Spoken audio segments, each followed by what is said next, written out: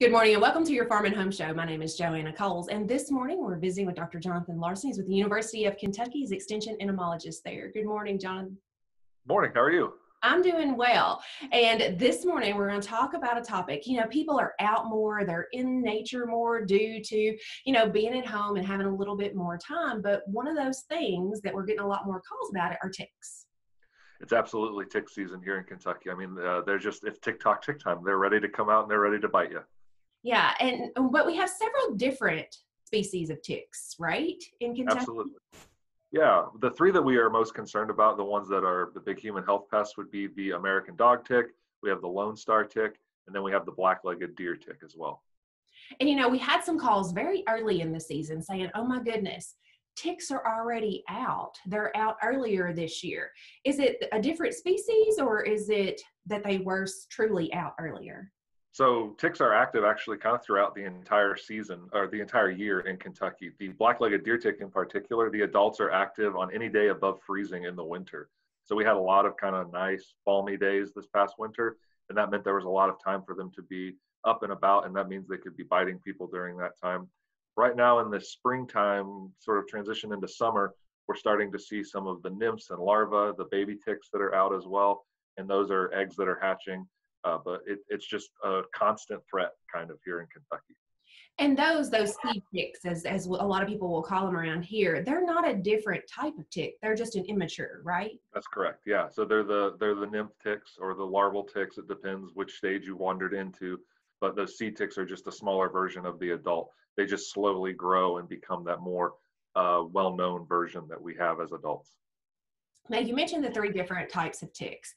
Are there, and people are now a little bit worried about different diseases that each one might carry. Do each one of them have a specific type, or are they all different? So each tick can carry different pathogens successfully. The most famous one is the black-legged deer tick, which is the vector for Lyme disease that we have in the eastern half of the United States. Those other ticks can't pick up that pathogen and spread it. The American dog tick can transmit things like Rocky Mountain spotted fever, as can the Lone Star tick. The Lone Star tick is probably more famous right now, though, for its ability to spread the alpha-gal red meat allergy, where it picks up the sugar molecule in its saliva, and then it passes that into your body.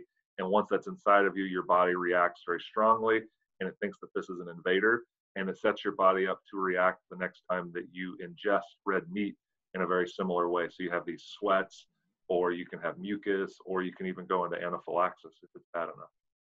Yeah, and that right there is what has me putting repellent in all of my vehicles. Nobody wants to lose hamburgers. Absolutely not. Absolutely not. Now, some people have an idea that if the tick actually latches on, that it has to be on for a certain amount of time before it can transmit that. Is there any truth to that? That is correct. Tick pathogens are not automatically transferred into you. The only one that really can happen automatically is that alpha-gal one, since it's in the saliva. That does happen almost instantaneously once they penetrate your skin. But for those other pathogens, they're kind of in the back of the gut of the tick. They're not right in the foreground. And that means that it takes some time of them kind of swishing things in and out of you and them before the pathogen is actually transferred. So you have 12 to 48 hours, depending on the pathogen, to get the tick off. Ticks will feed on you for as long as you let them. Some ticks will stay attached for 7 up to even 10 days on a host. Usually people find them before that, but if you can get them in that early time range before they've been feeding for more than a day, you have a better chance of preventing any pathogen transfer. Not all the ticks even have pathogens, though. It's not an automatic thing that you picked up Lyme or you picked up Rocky Mountain spotted fever. You just need to monitor the area where you were bitten. And if you start to see any rashes pop up, or if you feel a fever coming on, definitely go and see your primary medical physician. But there are some things that we can prevent them from getting on us, right? Absolutely. Ticks they're not they're the best ectoparasite that we have. They're really good at their job, but there are ways that we can prevent them from using us as a host. One of the simplest things is to just wear long sleeves and long pants when you're outside. You can tuck your pants down into your boots or into your socks to help cut off one of those easy avenues that they get to crawl up your leg. You're just cutting off that tunnel, and you're making it easier to kind of keep them off your body. You can wear DEET or other repellents, picaridin, all these other things that are out there for mosquitoes can help with ticks as well.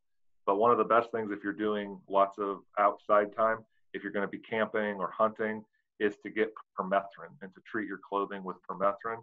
That's not a skin-based repellent like a DEET or a picaridin is. It's strictly for the clothes. You put it on your clothes, and when the ticks get on there, it's actually going to kill them. It's an insecticide. And so that's one of the best things that you can do if you're going to be outside for a really long period of time. All right. Appreciate all that information. And if you have questions about ticks or anything that we talked about today, make sure to contact your local extension office. Thanks for watching and have a great day.